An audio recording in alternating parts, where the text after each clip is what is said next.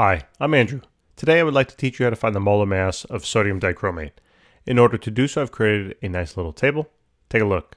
Bam! So the first step is to write the elements we see in the compound. So we have sodium, chromium, and oxygen. Next is then to write down the number of atoms of each, and that's where the subscripts come into play.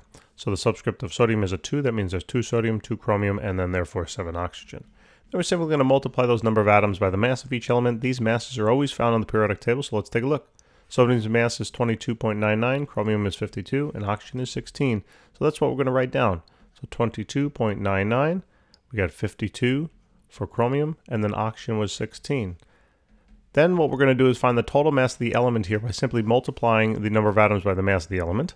So the total mass of sodium here will be 45.98 units of mass. Chromium therefore is 104. We'll make that a little neater, align the decimals.